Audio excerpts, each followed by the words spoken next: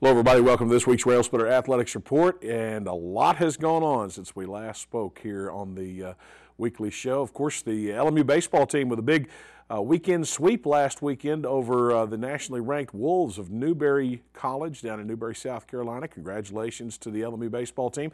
They also lost a single-run game to Lee University in non-conference play this week at home. That was a 9-8 final. Lady Railsplitter softball team sweeps a doubleheader this week over King University here at home on the Dorothy Neely in their home season opener. And the Lady Railsplitter lacrosse team also with a victory, as well as the men's lacrosse team in good form this week. Railsplitter tennis teams, big victories up on the road in Georgetown, Kentucky, up there just north of the border, a couple hours, and congratulations to Benny Collins and his teams. And, oh yeah, I forgot, the LMU men's basketball team won the SAC tournament. We're going to talk about that and more with Josh Schertz when we return right here on the Railsplitter Athletics Report. Stay with us. Whether it's breakfast, lunch, or dinner, Subway of Harrogate and Middlesboro has your fresh interest at heart. On your way to work, try one of our mouth-watering breakfast sandwiches or flatbread omelets. If it's lunch or dinner you're after, choose from a wide selection of classic, select, or premium sandwiches that are all made specifically to order. Serving a crowd, Subway also has sandwich platters, giant subs, box lunches, and even cookie platters. Be it dine in or carry out, you can eat healthy and eat fresh at Subway. 368 Catawba Avenue in Harrogate and on the corner of the Village Square Mall, Middlesboro. You love your car or truck? Let us help you keep it clean at Soapy J's. Soapy J's has unlimited wash plans to fit every budget. Try our $5 express wash or one of our 3 monthly wash plans. The Wheel Deal, the Soapy J, or the new Blast Wax. With our monthly wash plans, if you pay with credit card, all you do is pay for the present month and your card will be billed on the first of each month. Don't forget, Soapy J's has free vacuums with any wash. Soapy J's Express Car Wash, open 7 days a week. Let us help keep your car or truck clean at Soapy J's. Soapy J's on the Cumberland Gap Parkway, Middlesboro. Whether institutional case good or architectural woodwork, Nolan Products Incorporated of Knoxville has been serving East Tennessee, Southwest Virginia, and Southeast Kentucky since 1958. From concept to finish, Nolan Products custom builds to the highest quality standards to meet your facility specifications while using only the finest materials available. Nolan Products has been serving and meeting the needs and requirements of general contractors and architects in East Tennessee and surrounding area for more than 55 years. Nolan Products Incorporated, 912 Forsyth Street Northeast, Knoxville.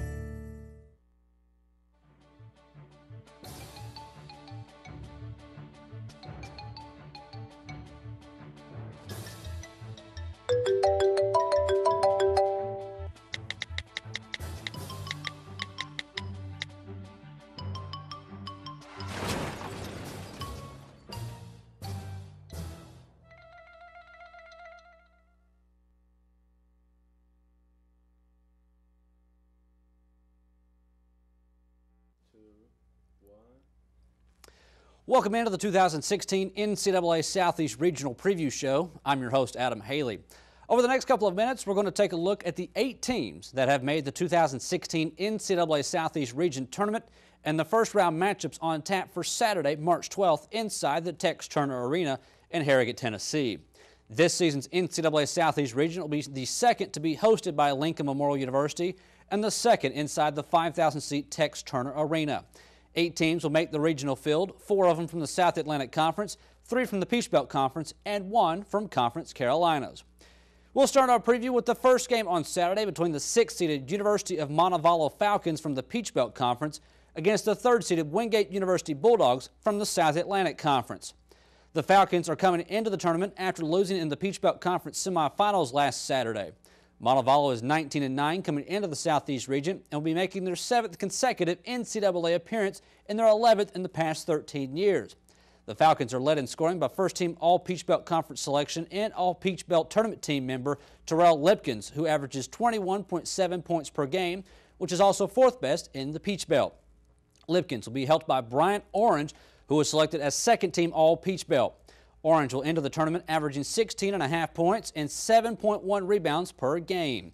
The head coach of the Falcons is Danny Young, who's in his 13th season at Montevallo. Young and the Falcons will be looking for their 9th Sweet 16 appearance overall and their 3rd straight. Montevallo lost in the Sweet 16 last season to Mount Olive. Wingate's coming into the tournament having lost the South Atlantic Conference Championship this past Sunday to Lincoln Memorial. The Bulldogs will enter the tournament at 22-9 and will be making their 10th trip to the Big Dance, but their first since 2013. The Bulldogs will be led by All-SAC second team and All-SAC tournament member Isaiah Schertz, who averages 14.3 points per game. He'll be helped by Mike Baez and Anthony Doyle. Baez averages 13.2 points per game, while also being named to the SAC All-Freshman team as well as All-Tournament team. Doyle started all 31 games for Wingate while averaging 10.2 points per contest. The head coach of Wingate is Brian Good, who's in his 8th season at the helm of the Bulldogs. Wingate will be looking to duplicate their 2007 season, in which the Bulldogs advanced to the Elite Eight.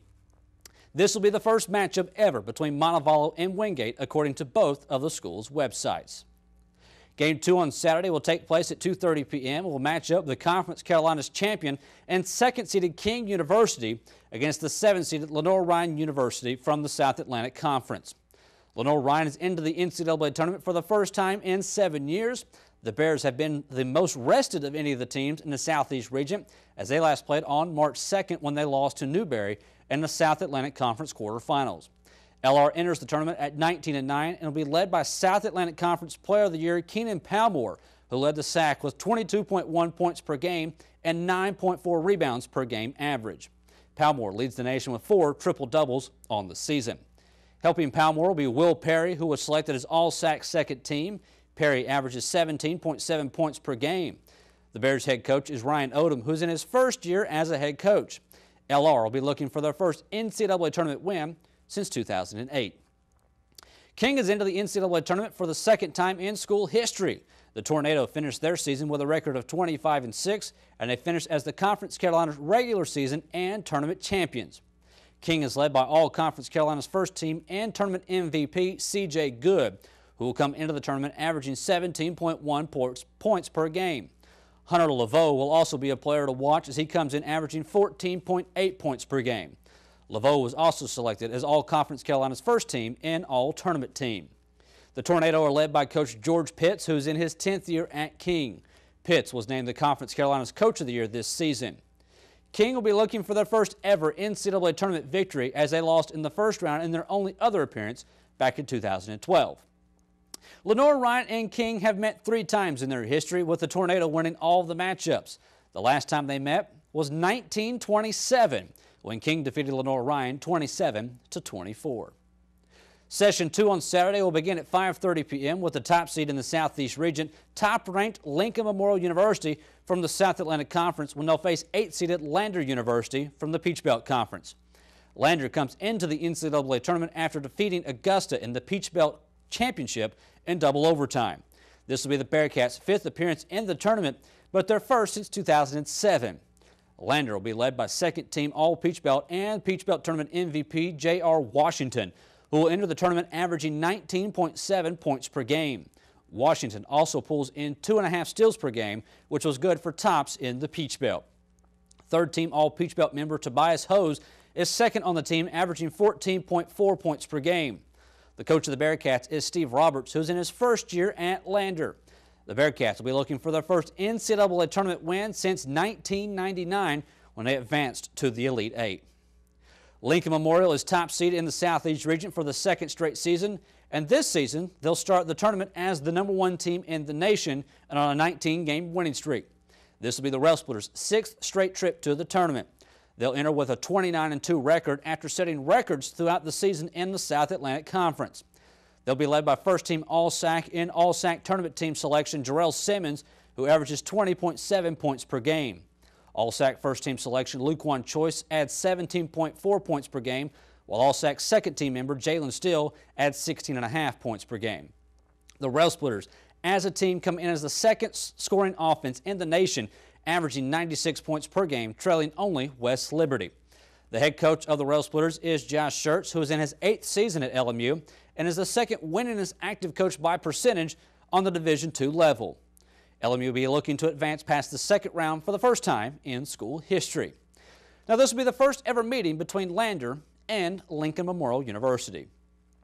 The final game of the day on Saturday will pit the 4th-seeded Queens University Royals of the South Atlantic Conference against the 5th-seeded Columbus State University Cougars of the Peach Belt Conference. Columbus State will be making their 2nd consecutive NCAA tournament appearance and their 12th appearance in school history. The Cougars will enter this year's tournament at 21-7 after winning the Peach Belt Conference regular season title. Columbus State is led by all Peach Belt first-team member Cam Baker, who averages 20.5 points per game. Brent Jackson also carries part of the load, averaging 16.6 points per game, and he was named to the All Peach Belt second team this year. The Cougars led the Peach Belt in scoring average, averaging 86.3 points per game, and in field goal percentage, shooting 49.5% on the season. The head coach at Columbus State is Robert Moore, who will be making his third trip to the NCAA in his 6th season. Moore was named co-coach of the year in the Peach Belt this season. Columbus State will be looking to advance to their third Sweet 16 and their first since the year of 2000. 26th ranked Queens University is in their 9th NCAA tournament and their first since 2011. The Royals were knocked out of the South Atlantic Conference tournament in the semifinal round last week by Wingate. Queens will enter the tournament with a 24-6 record on the year. The Royals are led by All-SAC first team Rob Lewis, who leads the team with 18.2 points per game, and All-SAC first team Sean Morgan, who averages 17.4 and is second in the nation in field goal percentage, shooting 69.9% on the year. Queens head coach is Bart Lundy, who's in his second stint as the head man in Charlotte. Lundy set the school record for wins by a coach at Queens earlier this year, surpassing Dale Layer. The Royals will be looking to duplicate their 2001 team that went to the Elite Eight. This will be the first matchup ever between Columbus State and Queens, according to both of the schools' websites. Now that you know about the teams, we want to let you know if you're coming into Harrogate for the tournament, everything you need to know about the area should be located on the NCAA Southeast Regional homepage, which is located at LMURailsplitters.com. In addition, the LMU Sports Network will bring you every play from the opening tip on Saturday to the time one lucky team cuts down the net and punches their ticket for the Elite Eight in Frisco, Texas. Now get out your dance shoes because the big dance is here. I'm Adam Haley, and this has been your 2016 NCAA Southeast Regional Tournament Preview, and we'll see you Saturday afternoon live inside the Tex Turner Arena. Established in 1982, Dixie Roofing Incorporated of La Follette has been the industry's leader in commercial roofing throughout Knoxville, Tennessee and surrounding counties for more than 30 years. From medical facilities to office buildings and educational institutions, Dixie Roofing has the experience, expertise, equipment, and know-how to handle roofing needs of any commercial structure, big or small. Dixie Roofing is also on the web at www.dixieroofing.com. Dixie Roofing Incorporated. They told me a bottle couldn't dream. That I would never become a superhero.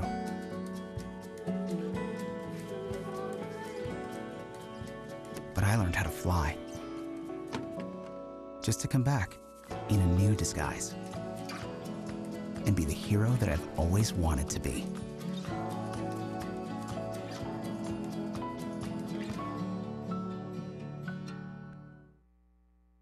Everywhere that we go, he makes people laugh and makes people smile, and I feel like I have that quality. He's the one who always takes me fishing. I watch golf with him. And I watch him cook, because when I grow up, I want to be a cook too. We have the same faces like this.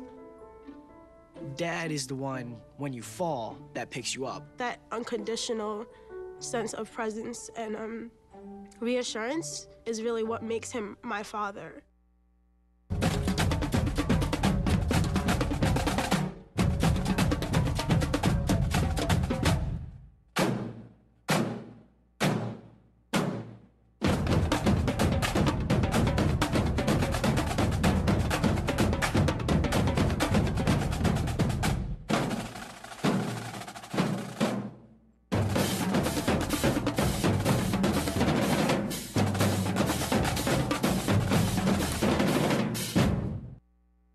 Welcome back to the Railsplitter Athletics Report. Special thanks to Adam Haley for running down that regional picture. And, Coach, I know that the regional tournament's coming up, but this past weekend over in Greenville, South Carolina, this LMU men's basketball team captured yet another South Atlantic Conference tournament crown.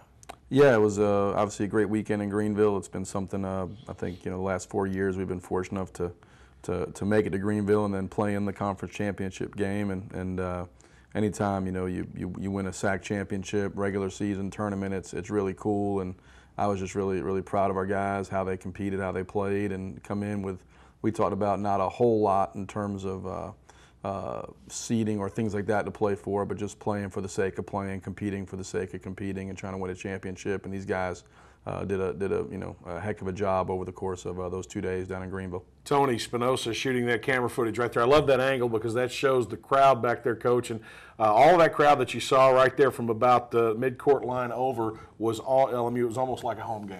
Yeah, it's incredible. You look at us, and we're by far the farthest team away when you look at distance to Greenville, and had not even close. I think not only the most in terms of quantity of people, but when you look at how loud they were, how energetic they were, it was a tremendous atmosphere, and it was created, by our the fans. A lot of them were LMU students. The band was there, cheerleaders, all that. It was great to see. It was great for LMU. So it was very, very cool. When you and I talked before we went on the set today, we were talking about the tournament, and of course after the game, the shaking of the hands with the opponents, Wingate. Brian Good, the classy guy that he is, obviously comes over and says, "Hey, that was what we got. We gave it a good shot." But even though we didn't have our best game, I mean, I thought we responded well to what they brought to the table against us on Sunday. Yeah, we definitely, I thought Wingate, to their credit, played really, really well. And we had, we got out to 16-point lead at halftime. I think it got up to 18 or 19 in the second half. And I think we lost a little bit of focus and lost a little bit of competitive spirit right there. And that being said, Wingate, to their credit, really did an outstanding job. I mean, they played so hard and so well, and had they made a couple more shots, they're certainly in position to win that game. But it was good for us, probably in retrospect, not good for us to lose focus or competitive spirit, but good for us to be in a close game, be in a game where you got to execute and get stops down the stretch. We hadn't been in a game where we played under some game pressure in a long, long time. So that's something that, as you get in the tournament, is a good thing to play in games where you got to execute down the stretch in a close game. The victory pushes you to 29-2 on the year, probably the longest win streak in NCAA Division II men's basketball at the time. It also really kind of solidified LMU's hope to gain the NCAA Southeast Region tournament. I think we probably would have had it regardless, but that one right there just kind of was true vindication. Yeah, I mean, it was good to win it. We knew once we beat Queens, back February 20th, that we had pretty much locked in the regional host. There was no way anybody was going to be able to catch us with the boxes.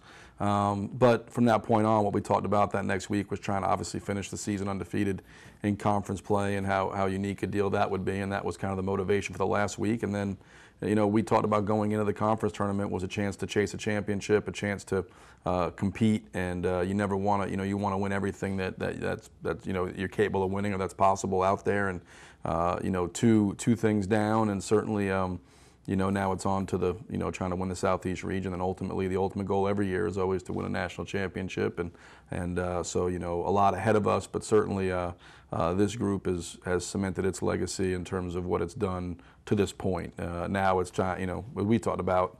It's been a great season, and it becomes a special season if you can perform in the NCAA tournament, and that's where we are right now. Last week here on the show and prior to the tournament, we found out that Lou and Jarrell had earned first-team all-conference honors, that Jalen had earned second-team, and of course Dorian Penson had been named honorable mention all-conference. That was kind of echoed in the tournament when you had Jarrell, Jalen, and Lou all making the all-tournament team, and in reality, Dorian probably should have been on that as well. Yeah, those four guys have been the mainstays all year. When you look at our consistency, the consistency that those four guys have performed with is just unbelievable. I think the first game, the backcourt combined for 75 points. Obviously Jalen had 30 against Newberry and played unbelievably well. In the semifinals, I think Jarrell had 19. Dorian gets 20 points, 13 rebounds, 6 assists, and just as a group of four. I mean, there's a reason we're number one in the country. There's a lot of factors in there. I think number one is certainly the depth of the team and the ability to play through, as you saw, weekend foul trouble, different things. But right with it would be certainly those four guys and the level they've played at, which has been off the charts for certainly for Luquan, Jarrell, Jalen, and Dorian on a consistent basis all year long. So not only do you go to 29-2 with the win, not only do you earn the right to host the NCAA Southeast Regional, not only are you the number one seed in the region, As the stars align, number 1 gets beaten, number 3 or 4 gets beaten in the country, and LMU slides into the number 1 spot in the country. You're going to go in as the number 1 overall seed.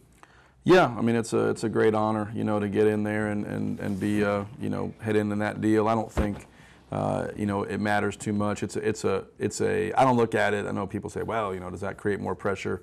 The pressure is created from the fact that you're playing every game's a game 7. You're playing for your life every single time, moving on forward. When the ball's tipped up, no one really cares who's number 1, 2, 3, 7, 17, whatever it is. Everybody's just trying to play and find a way to advance to the next round. You're playing great opponents, and so no one's going to pay that much attention. I do think, though, from a positive standpoint, it's great for recruiting. It's great for this team when you look at its legacy. Not only did it go undefeated in the regular season, not only did it win the SAC tournament championship, it finished the regular season as a number 1 ranked team in the country. I mean, so it's a lot of things. And we've been number 1. I think this is the 4th time overall that we've been number 1. So it's not a new thing for these guys, but it is the first time we finished a regular season as the number 1 team in the country. So should be good. And again, a feather in these guys' cap, a tremendous accomplishment, but it won't mean anything starting Saturday. It won't help us or hurt us, I think, coming Saturday. Exactly. And with that in mind, the NCAA Southeast Region Tournament comes to town.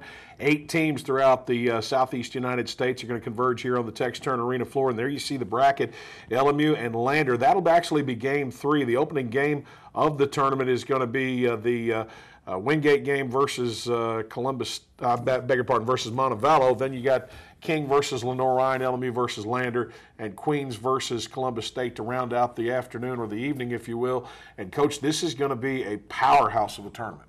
It really is. When you look at this 8 teams, what's unique about our region is that those 8 teams were the top 8 teams in the region like the last 2 or 3 weeks. There's no Cinderella. There's no team that, they won their conference tournament, they were out of the top 10, and here they are like North Greenville last year. Every year I've been in it, there's always been a team or 2 that just was a Cinderella. The 8 seed this year, all they did was finish a game out of first place in the Peach Belt regular season and win the Peach Belt tournament championship. So I was telling this to Scotty, the last time that happened was never. And never was a Peach Belt tournament champion, the 8th seed in the tournament. It just shows the depth of the region, the depth of the South Atlantic Conference. But it'll be as difficult a 1-8 game as you could possibly have because of Lander team that's won 22 games, and obviously going through the Peach Belt is extremely battle tested. I want to show something else. If we can pop that bracket back up real quick. LMU is going to go into this tournament as the number 1 seed, number 1 team in the country. Queens still nationally ranked in the 22 or 23 spot, something like that. But what a lot of people don't know is King and Wingate are both catching votes for the top 25, so they're right there on the bubble. And, the last time that I can remember 4 teams that highly ranked in the same regional tournament, again, I don't know that LMU was part of the Southeast region when that took place. We might have been part of the South region in the Gulf South. Yeah, it's a terrific field. You're going to see great games. I mean, Saturday, if you're a basketball fan, and LMU, obviously we want to have as many people there at 5:30, but if you're a basketball fan, from basically noon to about 10 o'clock at night, you'll be in heaven because you're going to see unbelievable talent, great teams, great coaches. Should be really all 4 games should be really, really close, really good teams. Again, it's just the margins will be razor thin. It should be a basketball fan's dream here this Saturday. It's going to be a definite an event you want to attend, and I'll tell you right now that the NCAA Southeast region has really made the ticket prices more than fair. You're talking about $5 per session. There's 2 games in the session. That's the 12 o'clock and 2:30 game on Saturday, then the 5:30 and 8 p.m. tip-offs between LMU and their opponent and Queens and their opponent. And you're talking about $250 a game, folks. You're not going to find basketball, especially at this caliber, for that kind of price. $5 a session, $10 day pass for the first day. You're talking about $5 for the second day, and I think $5 for the third. Coach, I know that you'd love to see a great crowd out here in attendance for this weekend. Yeah, definitely love to see everybody come out and support us. It's a great opportunity to host. Hope we get the energy. We'll feed off it, and certainly it's a huge weekend for us, a huge weekend hopefully for the community, and hopefully we'll work together and create a great environment Saturday at 5:30 against Lander. Josh, exciting time here at LMU. Again, congratulations. Thank you for what you've brought here to Lincoln Memorial University in terms of this program over the last 8 seasons. This one's not yet in the books, and I really do believe that this one is one that's going to go into the history books here at LMU as the greatest ever in the NCAA era. So, again, congratulations. Good luck this week. Appreciate it, Russ. Thank you. And hopefully into Tuesday. Thank you. Appreciate it. All right, Josh Schertz and the Railsplitters take the floor on Saturday at 5:30. Join us. We're going to be back right after this on the Railsplitter Athletics Report. Stay with us.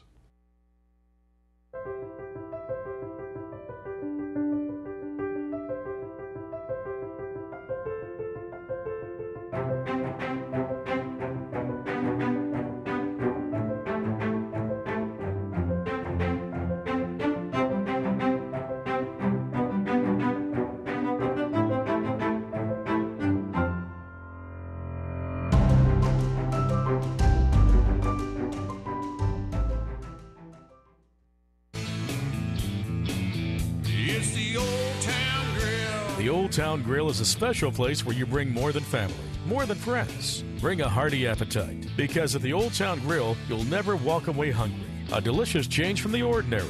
The perfect place to bring the entire family. The best food and plenty of it. Join the fun and treat your appetite to something special. It's the OTG. The OTG is the place to be.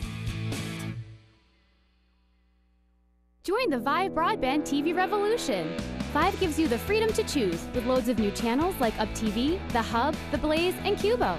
Vive's Watch TV Everywhere feature gives you the freedom to watch participating channels just about anywhere, anytime, on any device.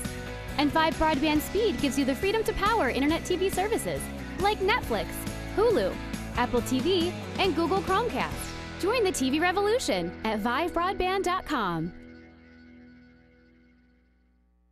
If I got to go to college, oh my goodness. I like discovering new things.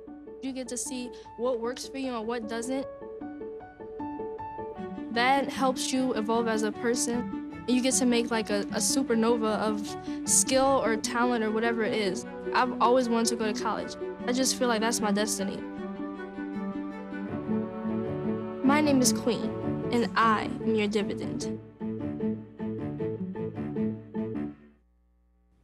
Exciting times this weekend here on the campus of Lincoln Memorial University, but that's not all that's going on. We got lacrosse going on this weekend. LMU baseball team playing a 3-game set that gets underway Friday evening with Wingate University, so do join us for that. In fact, I'm told we'll be covering that baseball game through the LMU Sports Network on Friday. Not on Saturday, though. We will be involved completely with the tournament, the entire tournament being televised here locally and, of course, through the World Wide Web and the LMU Athletics website. You can click on the LMU Athletics website for the video streaming link to that if you are with one of the other schools or you're not going to be in the area where you can pick up the local coverage on LMU Community TV and the LMU Sports Network. Again, best of luck to Josh Schertz and the Railsplitters. They tip off at 5:30 on Saturday. We'll have pregame coverage beginning at around 5:10, maybe 5:20, something like that. LJ Kilby and I will have the call. Adam Haley and Dennis Klein will also be on the air in games 2 and 4 on Saturday.